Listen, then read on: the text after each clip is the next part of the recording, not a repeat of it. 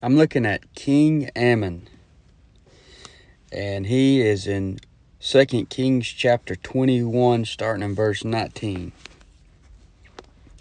Now, King Amon is Manasseh's son, and Manasseh got right with the Lord at the end there when he got taken captive and completely turned things around. Now we're looking at his son Amon. In 2 Kings 21:18, it says, "And Manasseh slept with his fathers and was buried in the garden of his own house, in the garden of Uzzah, and Amon his son reigned in his stead." So instead of Manasseh, you got Amon reigning. And Amon was 22 years old when he began to reign. And he reigned 2 years in Jerusalem.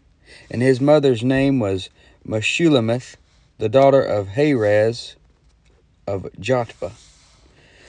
So Amon was only 22 years old when he began to reign. You know what he should have done? He should have remembered his Creator in the days of his youth. But you're going to see in verse 22 that he forsook the Lord God of his fathers and walked not in the way of the Lord. He treats God like some type of an imaginary friend. Maybe somebody he used to walk with, possibly. I'm not sure that he ever walked with him. But then when he got just a little bit older, maybe in them late teenage years, early 20s, he got rid of the Lord. God's not an imaginary friend that you just have when you're little and you think, well, yeah, maybe God's real, and maybe you talked about Jesus, maybe read some Bible stories, and then you got rid of him when you got older. The Lord shouldn't be like that. You need to remember your Creator in the days of your youth, all the way up through adulthood. Remember your Creator. He forsakes the Lord. Amon is 22 years old when he begins to reign. Very young.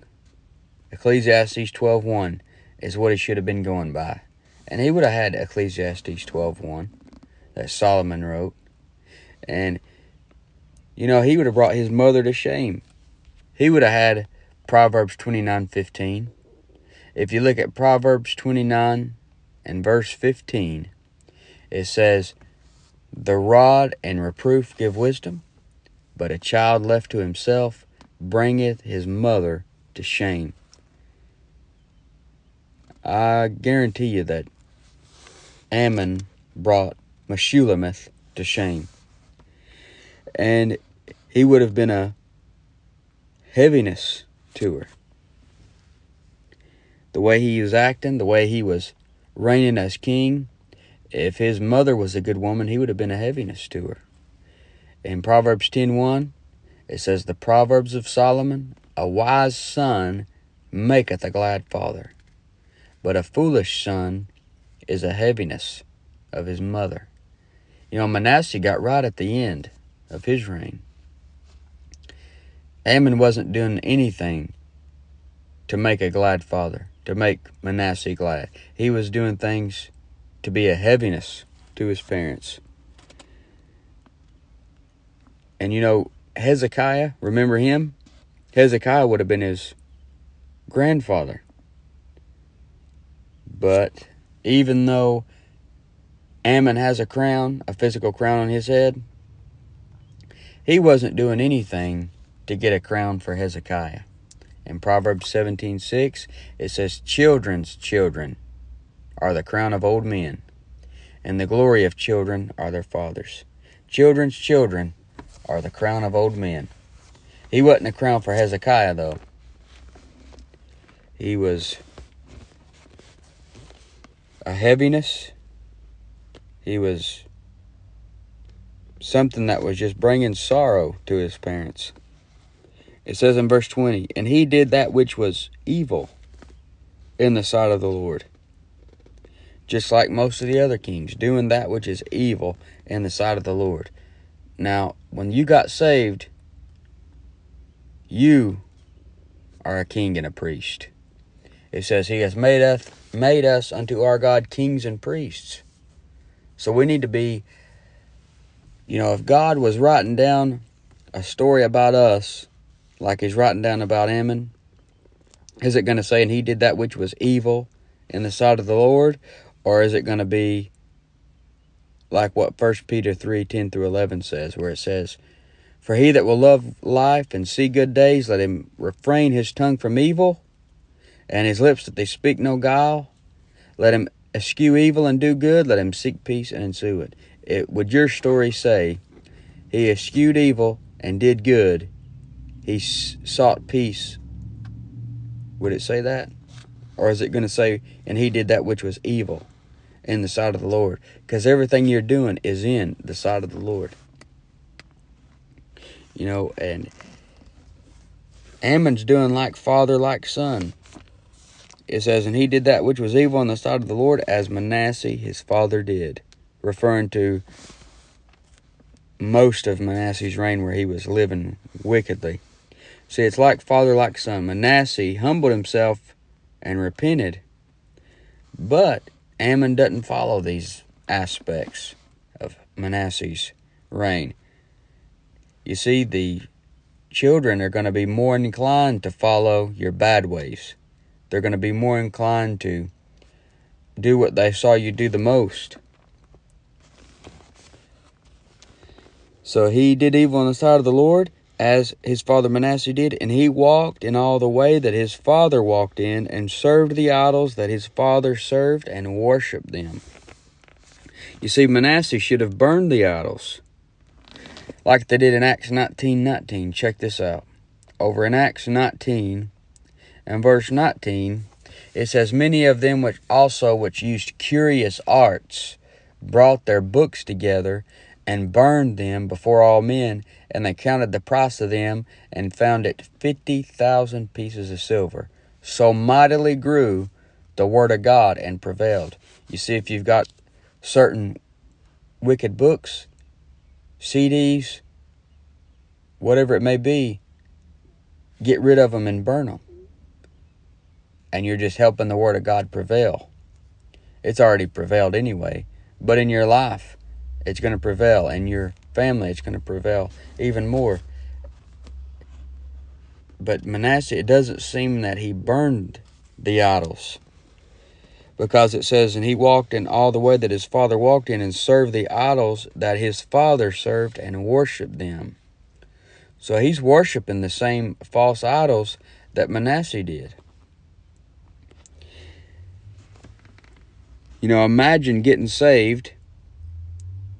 Imagine that you get saved and you just store your rock CDs in the basement. You store your pornography in some drawer somewhere, or some wicked movies up in the attic. And then your kids or your grandkids grow up and they find all that stuff in the attic, in the basement. And they start listening to it. They start looking at it.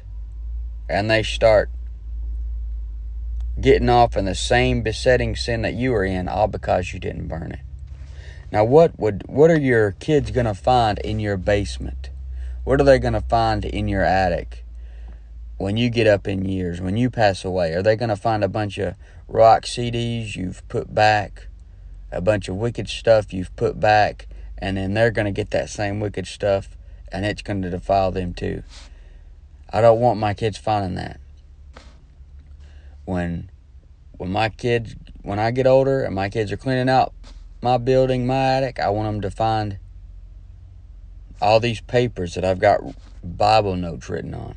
That's what I got in my attic now. I got stuff in my attic, folders of notes about the Bible that I wrote down when I first got saved, and I got tons of just Bible resources everywhere. That's what I want them to find. I don't want them to find something that's going to be a stumbling block to them on down the road. So Amon must have went in the attic, went in the basement, found the idols, or had to go somewhere and get the idols that Manasseh had cast out but hadn't burned. But it says he served the idols that his father served, and worshipped them. And he forsook the Lord God of his fathers, and walked not in the way of the Lord. he just forsook the Lord. He left him. He abandoned him. Treated God like some type of an imaginary friend that you grow out of. And the servants of Amon conspired against him. So a conspiracy going on. And slew the king in his own house. In his own house. You see, you get away from the Lord like this, the Lord will allow things to start hitting home to you. And the people of the land slew all them that had conspired against King Amon. And the people of the land made Josiah his son king in his stead. Now Josiah is going to be a good king. And it says, now the rest of the acts of Amon, which he did, are they not written in the book of the Chronicles of the kings of Judah? Yes, it is. 2 Chronicles 33, 20 through 25, which we'll go to in a second. And he was buried in his sepulchre in the garden of Uzzah, and Josiah his son reigned in his stead. You see, he was only 22 years old when he began to reign. And I guarantee you, when he was 22 years old, taking that throne, getting that crown, he was not thinking about death. But here, just a few verses later, it doesn't say much about him. He obviously didn't do too much other than doing a bunch of evil. It says, and he was buried. Just like back there in Genesis 5, so-and-so was so-and-so years old, and he died. See, it doesn't matter how long you live, you're still going to die. Amon died, and it doesn't say he ever got right. Most likely he's in hell right now to this day. You know, Hebrews 9:27 says, and as it is appointed unto men once to die, but after this the judgment. You're going to die. You're going to be judged.